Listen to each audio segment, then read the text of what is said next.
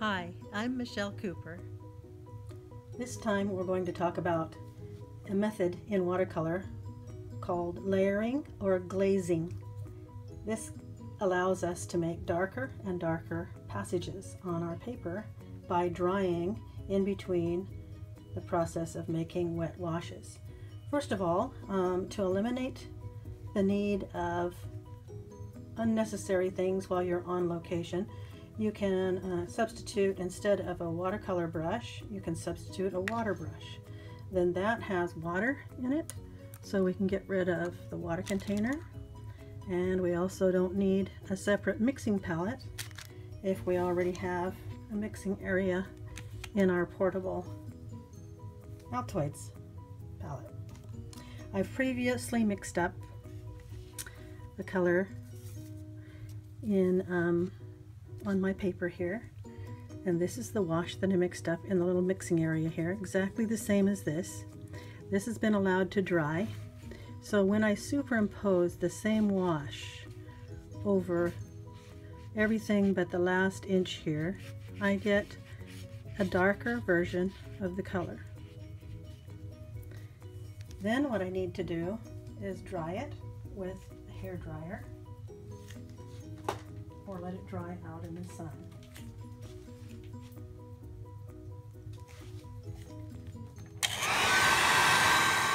Now we take the same wash after this has been dried and we superimpose that over all but this second inch here at the end.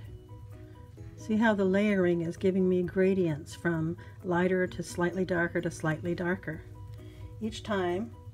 This, so you can see that this is 1, 2, 3 layers here. This is 1 layer here. This is 2 layers here. Now we'll dry this and put the last layer on, the same color again, but it has to be dried in between.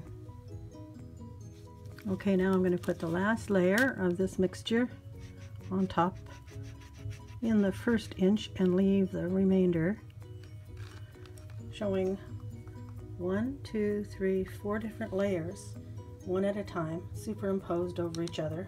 In watercolor, that's called glazing or layering. And you can slowly build up your shadow colors or your form shadows on things by waiting for the previous wash to dry.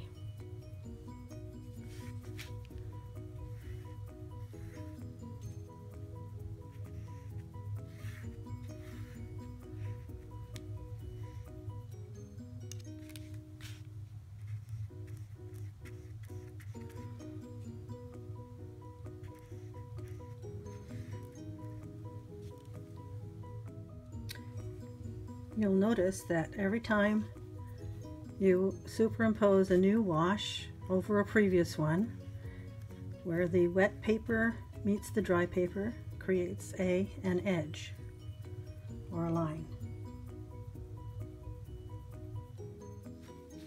A more direct form of gradation can be achieved by putting some paint on the tip of your brush and then squeezing and pushing as you apply the pressure of the brush to the paper.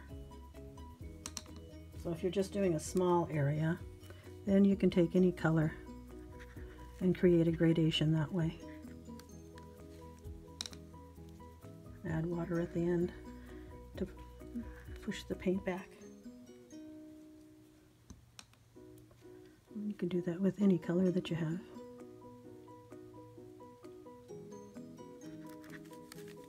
Press, and the water is coming out near the heel of the brush. Oops, I just tapped it in there. Put extra color in there by mistake. There we go.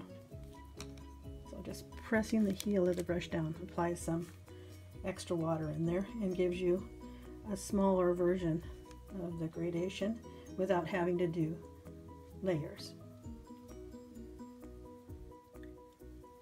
Here's an example of adding 1 layer at a time in a subject matter like a lily pond, where to get the darks you just wait till the underpainting is dry and then you add another layer and then another layer and another layer. And here's a more advanced example of multiple layering, and you using the pressure method for gradation.